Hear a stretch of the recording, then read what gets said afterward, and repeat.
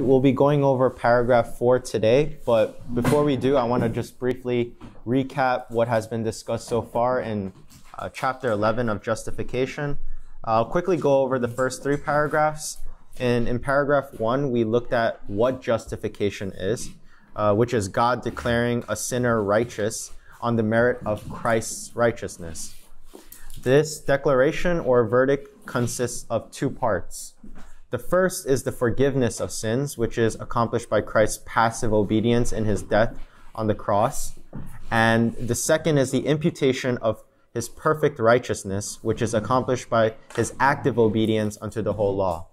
So both of these are essential, the forgiveness of our sins and the imputation of Christ's righteousness, because only by them can we have total assurance that we have peace with God. And you can't really have one without the other as well. The two are inseparable, and we have eternal life because we are pardoned from our sins, the debt penalty that we had for our sins, and we are also counted as righteous because of Christ's righteousness.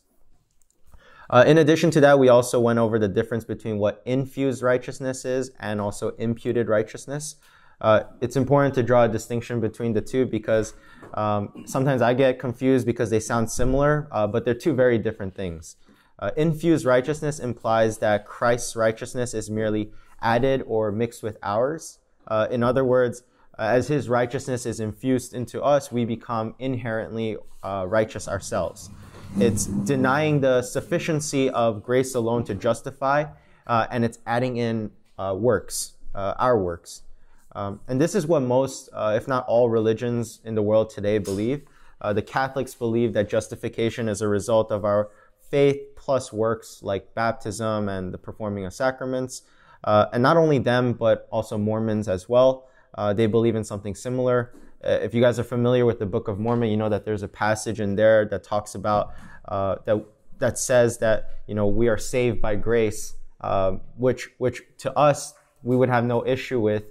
I'm pretty sure all of us would say amen to, except it adds a phrase to the end of that and says, after all we can do. So it puts an emphasis on the works itself, or puts an emphasis on human performance in the salvation. And this kind of teaching is very dangerous because it can destroy the chance of true saving faith. And it makes a person think that they can contribute something to their salvation. It gives them a false sense of assurance if they're doing well, or maybe no assurance at all, actually. And the opposite of infused righteousness is imputed righteousness. We said that this means that there is a transfer of Christ's righteousness onto sinners. His righteousness is what's credited to us, so that he alone becomes our righteousness. We do not play a part in that. 2 Corinthians 5:21 says, he made him to be sin who knew no sin, so that in him we might become the righteousness of God. This way, even though the sinner is not fully righteous because he is still in the flesh, God can still legally declare him to be so, and do so instantaneously because of Christ's merits. It's all through Christ's efforts, not our own, so that God alone would get the glory. And that's why on Judgment Day, when God sees us, he doesn't see our righteousness, a part of Christ's righteousness and also part of ours, but only Christ. And this is good news to us because we know that in Isaiah it says that to God all of our good works, even our best works, are as filthy rags to God. And it would be foolish for us to think that we can stand before God, a holy God, with any merit of our own. It's Isaiah 64:6. Isaiah 64:6. Thank you.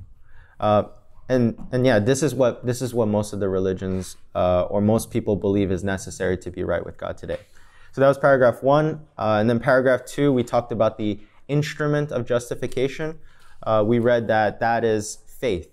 So faith is not the basis, or it's not righteousness itself, but that it is rather Christ who is the grounds of our righteousness. But through faith, we receive or attain the justification or the righteousness of Christ. And we saw that in Romans 4:5, which says that, and to the one who does not work, but believes in him who justifies the ungodly, his faith is counted as righteousness. So for us, it is to receive. It's in the moment that we believe that Christ's righteousness is given unto us, and that is faith. And faith is the instrument of that. Galatians 2:16, I want to share another verse, says that, yet we know that a person is not justified by works of the law, but through faith in Jesus Christ. So we also have believed in Christ Jesus in order to be justified by faith in Christ and not by works of the law, because by works of the law, no one will be justified. And this faith is not something that occurs within the believer or occurs in the person justified alone, but it's something that God has to give to us. There is nothing that we did in and of ourselves to muster up this faith so that it could be something that we boast about. Instead, it's accompanied just like every other saving grace, just like the effectual call and the adoption, which we'll go over in the next chapter. And God receives all the credit, again, for our justification because this faith comes from him. On the contrary, we also discussed what dead faith is. We said that dead faith is not something that is not from God. It's the opposite of living faith. And when James is talking about this, he's not talking about, he's not contradicting what the rest of Scripture says about justification by faith alone, but he's just merely telling us to distinguish between that there are two kinds of faiths in this world. There's the living, and then there's also the dead faith. True and living faith will always lead to good works and active obedience. There's a desire to do the will of God by loving him and loving others, fulfilling the two greatest commandments. Whereas faith that is only by knowledge, merely just intellectual and does not have any fruit, may be a sign that it's not genuine saving faith.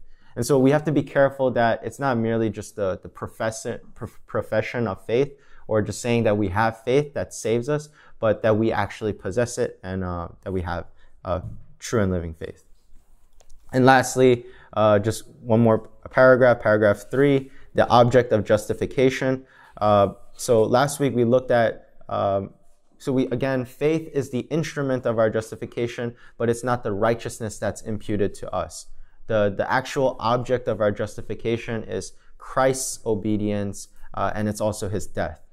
So he was put forward as our propitiation because God cannot simply forget our sins. He can't just sweep our sins under the rug. And if he did, he would not be a just judge. Proverbs 17:15 actually says that he who justifies the wicked and he who condemns the righteous are both alike an abomination to the Lord. So his justice, because God is just, he demanded that sin to be handled and rightfully punished. But in order that he would also be the justifier of the one who has faith, he put forward his son as a propitiation by his blood, so that Jesus Christ and his blood would legitimately, really, and fully satisfy God's justice on our behalf. His substitutionary death and not anything in us is what turned God's wrath toward us into his favor. And so again, this is how God can both be just and the justifier of our faith. And then we also saw that justification is based entirely on free grace, and it is so because it pleased him to be glorified by it.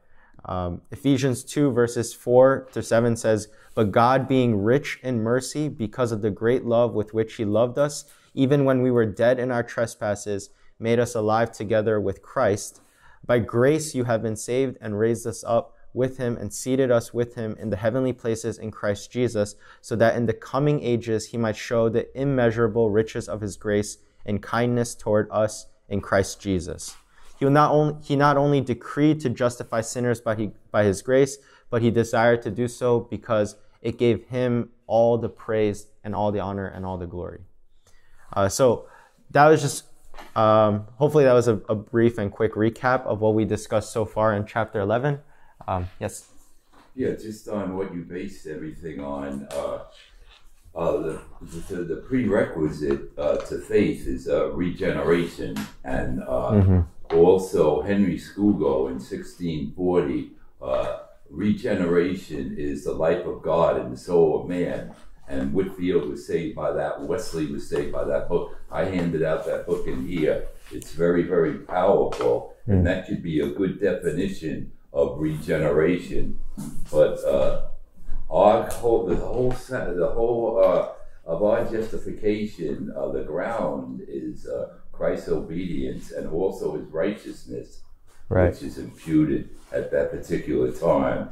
But I find that that doctrine of regeneration is not being preached in other churches, and so therefore the soul is saved at the moment that we're regenerated, and there's life in the soul. So faith leads to righteousness. Is what we need, is a perfect righteousness in order to get into heaven. Right. And I think like that's exactly what we're going to talk about today in paragraph 4, which is the time, or I guess like when we are actually justified. And so there's an argument, and I'm going to go into it later as well, of eternal justification. So when Christ justified us on the cross, because of that, we are born justified already. Well, there's two. There's eternal justification, and there's justification at the cross, which none of them kick into the believer, but I'll listen to what you have to say. Right, yeah. And so want to look at paragraph 4 today. Well, actually, any questions on the first 3 paragraphs or anything that we said so far? Okay, cool. So paragraph 4, and here we'll address the timing of justification, or when justification itself is applied to the believer. And so I have that printed out for you.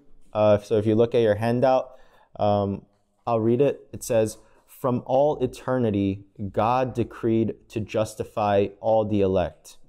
And at the appropriate time, Christ died for their sins and rose again for their justification. At the same time, they are not justified personally until the Holy Spirit at the proper time actually applies Christ to them."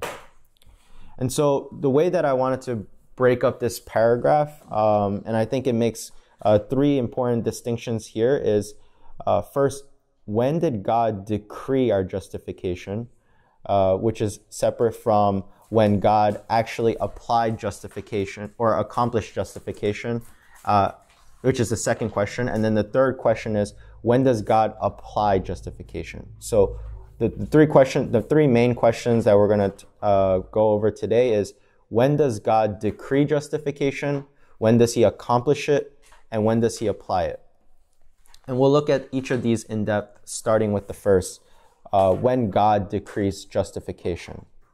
And so, as Bob here mentioned, in Romans 8, we find the order of salutis, and it talks about, Romans 8:29 says, "For those whom he foreknew, he also predestined to be conformed to the image of his Son, in order that he might be the firstborn among many brothers."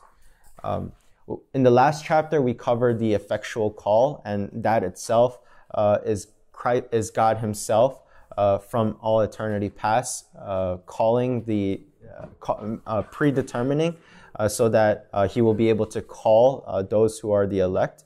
And here in the verse Romans 8:29, the word foreknew is not a reference simply to God's omniscience, or that from eternity past he knew who was going to choose him, and so that's why, or choose to come to Christ, and that's why he gave them saving grace. But it's to show that he had a predetermined choice of those who would come to him and to be in relationship with Christ. God himself was sovereign over that decision, and he predetermined it.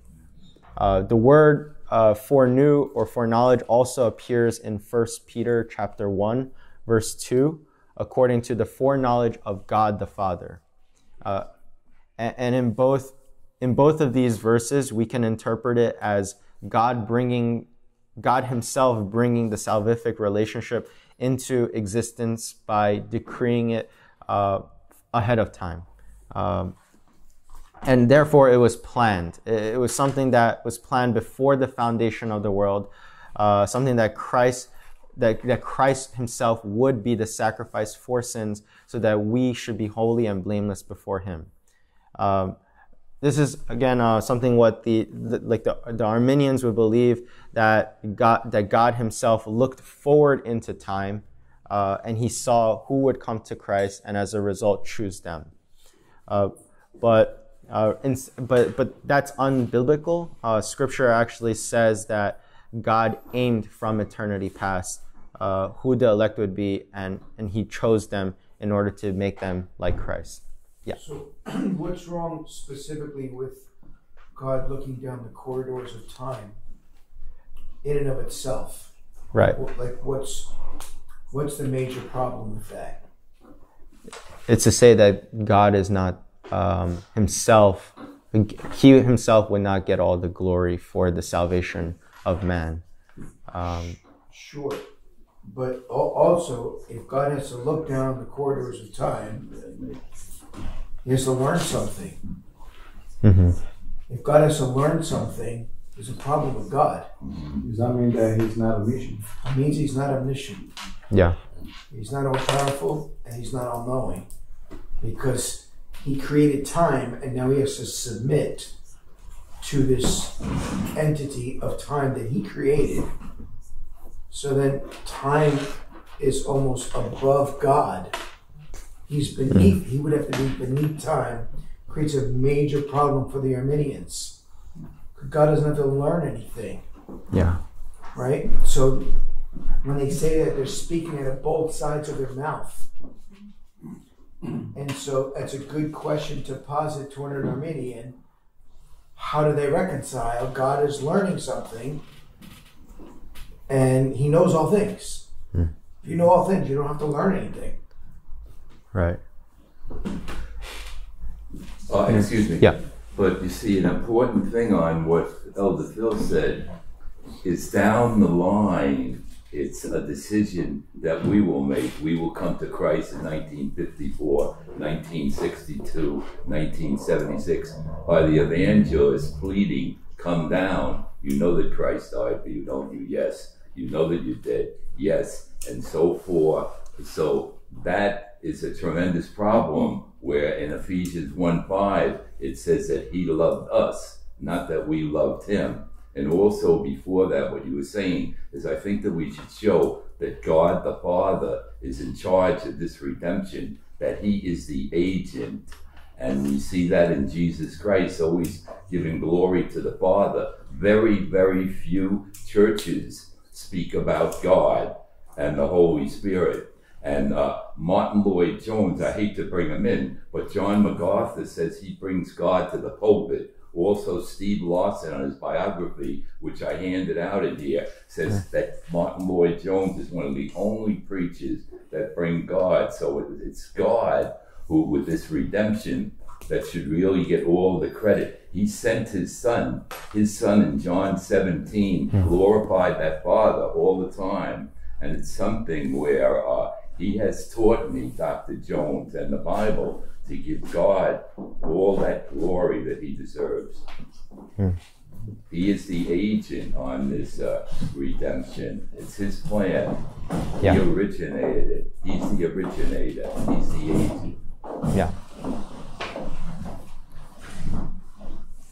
And we see in Galatians 3:8, another verse that talks about God foreseeing. Says that Scripture, foreseeing that God would justify the Gentiles by faith, preached the gospel beforehand to Abraham.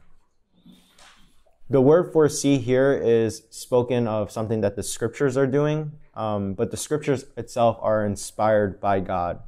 And so we can say the same thing as God foreseeing the blessing of the Gentiles.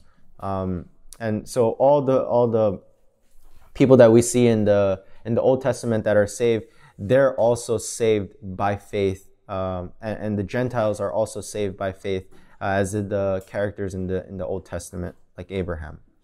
And it's not saved by grace, first of all. Saved by grace, yeah, through faith. Through faith. Yeah. And it can never be accomplished by works or of obedience to the law of Moses. So therefore, regardless of Jew or Gentile, salvation has and always will be through faith. So here we answer the question, how God or when God decreed our justification. And that was from eternity past. The second question I want us to look at is when was justification itself accomplished? So Christ, we read in the last paragraph that the object of our justification is Christ's death and his obedience. He willingly gave up his life. He gave up his life as a ransom for many. We read that in 1 Timothy chapter 2, verse 6. Christ gave himself as a ransom for all, which is a testimony given at the proper time. It reminds us similar to what Christ himself said in Matthew chapter 20, where he said he will give his life as a ransom for many. And ransom here means payment. Ransom is something that you would pay in order to release a prisoner. It's something that's demanded or something that's paid off to free someone. And Christ himself was that payment. He bore our sins onto his own body, and he became the ransom himself. And he died the death that we deserve to die by putting on our sins onto himself, so that we could be free. We could be free, free not just so that we can live however we choose, but free from the debt of sin, from the wrath of God that was to come. That is to come. And again, I don't know if I have 1 Timothy there for you, but it says Christ gave himself as a ransom for all. The word all here means that it should be understood in the sense that Christ's death, though it was sufficient to cover everyone's sin if he chose to do so, it's not like Christ's sacrifice was lacking in any way. It was sufficient to cover all sins, but he chose and God predetermined that it would only atone for the sins of the elect alone, and it pleased him to do. It pleased him, and it was his desire and his decision to do so. So, yeah. Brother Paul, going back to the Arminian theology, so what's the problem therefore when it's believed that he died for all people, and his blood was shed? Right. But it doesn't. I mean, we know everybody's not saved. Mm-hmm. So if everybody's not saved, like, what problem is presented for the Arminian? Right. Because if Christ did die for all, then as a result, everyone should be saved. Everyone should be in heaven. No one should be going to hell, because it's Christ alone. And if we truly hold to that and believe that it is Christ alone, then no one should be going to hell. And so I think that's the issue, where if the argument is that Christ was a ransom for all people, for all sinners. And when you think about it, if the belief that you could choose Christ, right, that he died for those that would, he died for all, so all could come, then it's possible that none would come. It's possible then, if it's up to only the choice of man, that no one would choose Christ and that he shed his blood in vain, because in fact then no one would have been saved. Right. So again, the Arminian theology, it's, I don't know, it's ungodly. I don't know how else to say it. Yeah. Because it so cheapens the blood and the sacrifice of Christ, right? Redemption accomplished and applied. John Murray, excellent. Yes, sir. And applied. Redemption accomplished and applied by John Murray. Elder Phil knows that one. I was also going to add that then it also means that Christ is not mighty to save, because people can choose and people can resist. Yeah. But then, like Psalm 14, 2-3 says, "The Lord looks down from heaven on the children of man to see if there are any who understand, who seek after God." Then it says, "They have all turned aside; together they have become corrupt. There is none who does good, not even one." So it's like no one does. Right. Yeah. Yeah, Paul repeats that in Romans 3. And then in Psalm 53, our God is in the heavens and he does all that he pleases. Not all that man pleases. He does all that he pleases. So if he says, I'm going to save Paul Joe on this date, he's going to save Paul Joe on that date. Paul Joe's not going to say, it's not my time yet. I want to go and sow my wild oats for a couple more years. And then I'll come when I'm ready because I make the decision after all. Then he's not God. Yeah. But when you go to John 6:37, all the Father gives to me will come. I will lose none. Ephesians 2:1, we're dead in sins and trespasses. Read John 17. He's speaking about those ones that I knew, Jesus is saying to his Father. Yeah. It's just showing those 3 verses that I just gave you, show conclusively that it's a certain select that God has decided to save. It's called a remnant that's saved by grace alone. Yeah. Amen. Yeah, God will not lose a single one of his sheep, not a single one that he has planned. Amen. And the other side is Christ's resurrection. So Christ's death itself was the forgiveness of sins. It was in order to forgive us of our sins. But Christ's resurrection, the resurrection of Christ itself, Christ coming alive again, the empty tomb is a sign from God that he marked his approval of Christ's sacrifice, that he accepted it. The resurrection, it shows, it demonstrates that Christ was not just another person who was merely just claiming himself, proclaiming to be the Messiah, or he was just some deluded figure saying that, but that he himself was who he said he was. He was the Son of God, because he could not possibly be the Son of God if he were to die the death, right? If he was to die as a crucified criminal and just stay dead. I like how one author says it. He says that Christ was either a liar, a lunatic, or the Lord. And because, the things that Christ was saying was very unique. You didn't have people at the time going around saying that they were the Lord or that they were the Son of God. The resurrection proved that Christ was truly who he said that he was. And the resurrection also, in a sense, proves that Christ was justified. It showed that Christ was justified before the whole world. His resurrection showed that, and it was a testimony. But what are some other reasons why the resurrection is important for Christians? Yeah. Yeah. Amen. Yeah. Yes. Well, it shows that you should really read Romans 1:4, I believe it is. That says the whole thing when we go to the Bible. You should really read that. But it authenticated the sacrifice, the sacrifice, in other words, authenticated that what Mrs. Nakota said, that he is the Son of God. But could you read Romans 1:4? I would really appreciate it, because that's showing by the resurrection on what you're saying. You see, the Bible is bringing out, the verses is bringing out what you're saying on the resurrection. But it was the death of the Lord Jesus Christ where we're saved. The resurrection was definitely guaranteed, but churches are preaching, now that Christ rose from the dead, you can walk the Sermon on the Mount, you can keep the 10 Commandments. They're preaching the life because of that. That was guaranteed. Christ knew that he was going to be resurrected. When Phil Sessa preached 150 sermons on Jonah, he's in the belly of the fish. He knew it, what was coming down. I'm sorry, I'm in Jonah.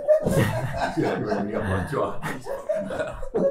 So, what does it say? Can anyone give that verse? That's a great verse in Romans where he was resurrected. It says, I would appreciate my glasses I'm not getting younger. Romans 1:4. I got it. And was declared to be the Son of God in power according to the Spirit of holiness by his resurrection from the dead, Could you repeat that again? And was declared to be the Son of God in power according to the Spirit of holiness by his resurrection from the dead, Jesus Christ our Lord. That's why you come with the verses. It's showing exactly what you said. No? Yeah, amen. He's also Any- the first fruits. Mm-hmm.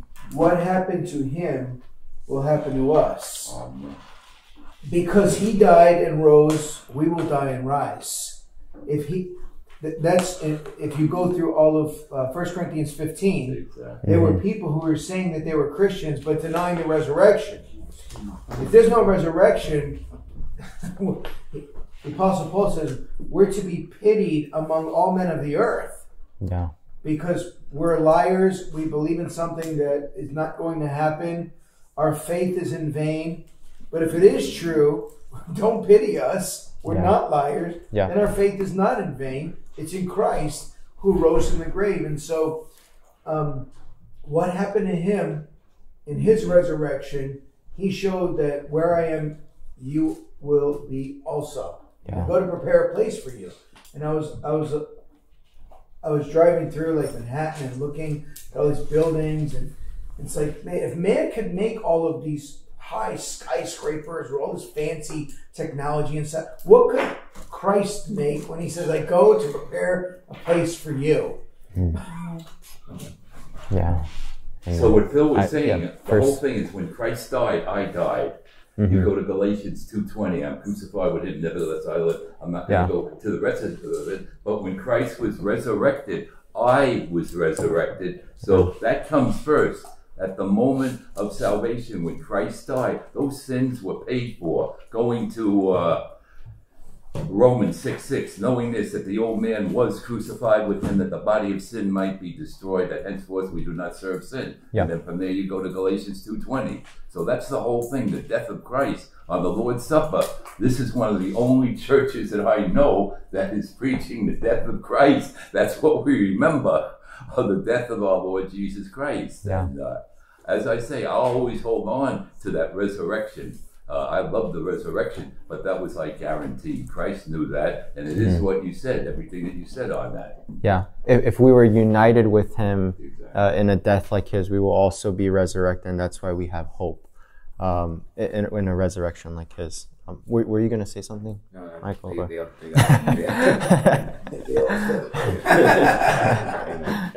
Yeah. And so just to summarize, if Christ has not been raised, and this is the verse from 1 Corinthians 15, if Christ himself has not been raised, then our faith is futile and we're still in our sins. We are of all people to be most pitied. However, the resurrection itself not only involves Christ's justification, and I want to be careful with that. I'm not saying that Christ himself was a sinner. Christ himself did not need to be made or declared right before God, but it was to show Christ's justification was to show that.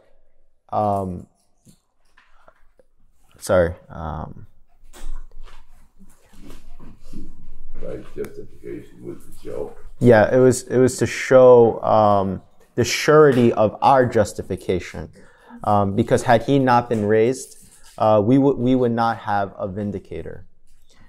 So to summarize again what we have said so far in this paragraph, we talked about God decreeing our justification from eternity past, and he accomplished it at a point in history at the appropriate time when Christ himself died and rose from the dead. The final and last question that I want us to look at is when is justification applied? Or when does God actually declare a believer to be righteous? Is it something that took place already in the past or something that happens in the future? What do you guys think? Is it something that happened in the past or is it something that happens in the future for justification? Can I answer? Yeah. Because we're going to miss two things, which is very important. A big time pastor, if there's such a thing as that, really, I tripped him up maybe because he wasn't thinking clearly. He said we're justified in eternity, no good. And then I said, well, we justified at the cross. He says, yeah, no good. We're justified the moment that we believe, because I didn't know whether you would get that in or not. People think, well, you're elect, you're justified before eternity. No good. The Bible calls us to believe. I could give 5 verses where we're commanded to believe on the Lord Jesus Christ. Yeah. And so it actually kicks in, or when we believe. I don't know if you were going to say that. I know you had it on there. But Yeah. it's very, very important that people will say, I was justified at the cross when Christ died. No, God will not believe and God will not repent for Robert Gypsy. I had to do it, and it was by the power of the Holy Spirit that I did this. Right. And I would agree with you. I think that it is when, at the moment we believe, that's when we're justified.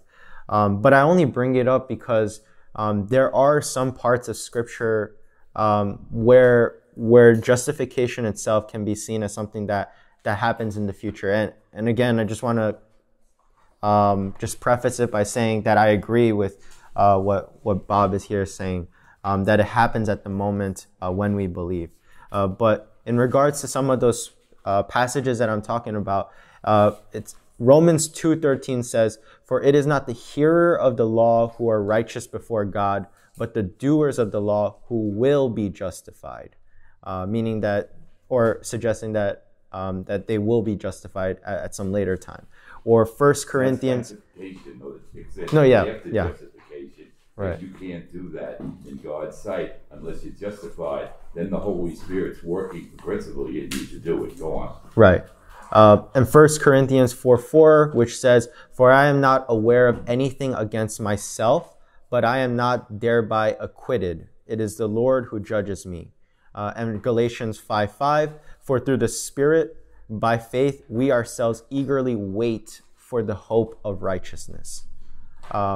So these parts of Scripture, some can argue that justification is something that will happen in the future. Other parts of Scripture refer to justification as something that has already occurred or something that has already passed. So we'll see that in Romans 5:1. "Therefore, since we have been justified by faith, we have peace with God through our Lord Jesus Christ." And 1 Corinthians 6:11, "But you were washed, you were sanctified, you were justified in the name of the Lord Jesus Christ and by the Spirit of our God." And so how can we reconcile the two? Some passages say that it is something that we are waiting, or something that we are eagerly waiting for, whereas some say that we have already been justified. So just to kind of elaborate on that point, we recall that justification is God declaring a sinner to be righteous on the basis of Christ's righteousness. This righteousness is accomplished through Christ's life, death, and resurrection, and it is by faith believers are united to him and no longer in Adam, no longer under the curse of Adam. Christ's status becomes our status, and the righteousness by which Christ was justified is the same by which we will be as well. And the justification of Christ, but although we are declared righteous, we ourselves have not appeared before the judgment seat of God yet. This is something that will happen on Judgment Day, something that will happen in the future. And in Galatians 5:5 says that Paul is looking forward to it. He's looking forward with confidence to hear from God himself the declaration that he was declared to be right. And only those who believe will be found before the divine court of God to be right. So even though we ourselves haven't appeared, we know essentially that we are justified. We, like Paul, can also look forward to the day when the declaration of our justification will be made public to the entire world, just like Christ's resurrection when it was made public to the entire world.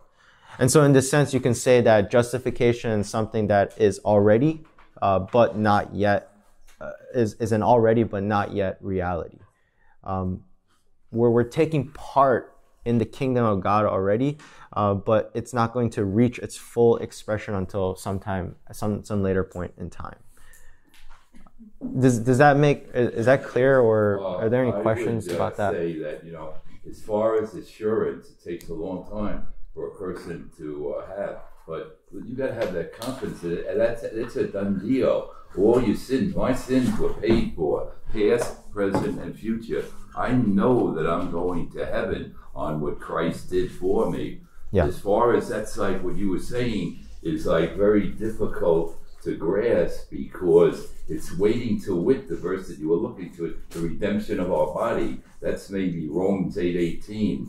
So that's when everything kicks in. But as far as our justification is concerned, you got to go back to that auto salutis really and show the stages: regeneration 1, conversion, saving faith, justification is number 4. Yeah. But to really show that that is the doctrine, that I know that right now I am justified, I can stand before the living God. And I mean, I would be shocked if he sentenced me to hell.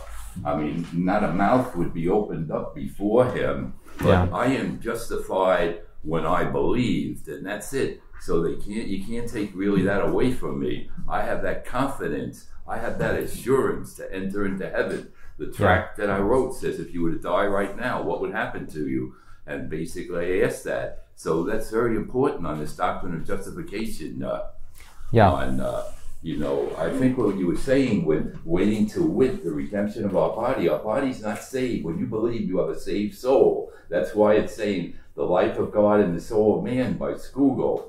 It's regenerated, the soul. You have a body that lusts after flesh. So and I think, like, to some it might sound prideful to say that we know where we're gonna go when we die. But again, the grounds is not because we are any good in ourselves, or because we ourselves have a greater faith than other people, but it is resting on the sure promise of Christ. But I have believers, solid believers, that say they hope they'll be up there.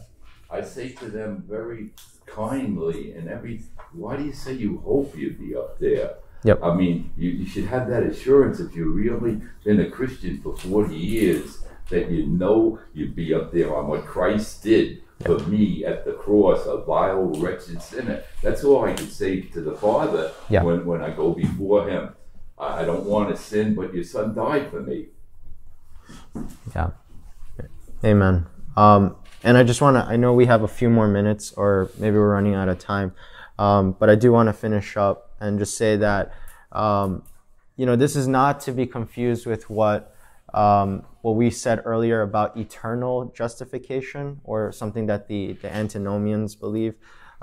They believe that because Christ has justified you, you are already justified. Again, this is something that we brought up before. And you're completely freed by grace they believe that you're freed by the grace from having to keep the law, from obeying the law. And they'll reject the very, the idea of obedience and to push it off as something that's legalistic. And rather it's just, you have the Holy Spirit in you, so, you're always going to do good, and you're always just. But again, that's not what we're saying here. We're saying that we're saying that you are justified at the moment you believe. Faith is, if you were to believe the former, you're saying that faith is no longer the instrument, but it's the result of justification. And when you come to faith, you're merely just recognizing the fact that you're justified. It takes away, faith being the instrument to receive justification, by saying that faith is the fruit of justification. And we see many places in Scripture that defend this. Colossians 1 says, you were once alienated and hostile in mind, doing evil deeds. So at one point in your life, you were not justified, but now you are, at the moment that you believe. Ephesians 2:1 says, and you were dead in your trespasses and your sins. Romans 5:10 says, for if we were enemies, we were reconciled to God by the death of his son. And so, again, the point I'm trying to make is that there are three different distinctions that we have to make of justification and its timing. When God decreed justification, when justification itself was accomplished, and when justification occurs in the life of the believer. Any questions on that? Or the three questions that we talked about? Okay. And just one last thing. I think like the beauty of this is we get to see the whole work, actions from all three persons of the Trinity. We see the Father himself decreeing that sinners would be justified, that his elect would be justified.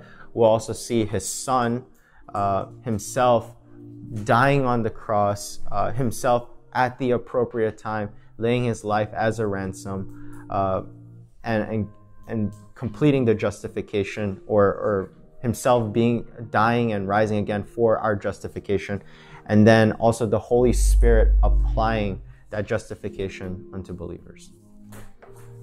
So if there's no questions, I can close this out with a word of prayer. Heavenly Father, Lord, we thank you for this study. Lord, we thank you for the doctrine of justification. Oh God, Lord, you who are a holy and righteous and good judge could have never justified us sinners. Lord, if it wasn't for your Son and his blood. Lord, thank you for sending Christ. Lord, thank you for Christ's willingness to die on the cross for us. Lord, thank you for the freedom from sin and the righteousness that we have in Christ. Lord, I pray that this would be something that we would continue to meditate, continue to think upon.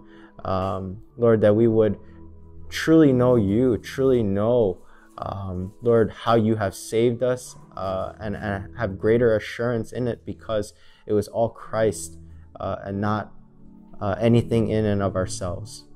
We give you all the glory and all the praise for our salvation. Lord, I do pray for today's service. Lord, I pray that, Lord, your word would be heard, it would be received. Lord, that it would go forth in power and unction from the pulpit, Lord, to the pews. Lord, that souls today, Lord, if they're not saved, Lord, would be saved. Lord, and if they are, Lord, they would be encouraged, challenged, and that they would see Christ and see him more beautifully as a result. Thank you for this day, and we pray in Jesus' name. Amen.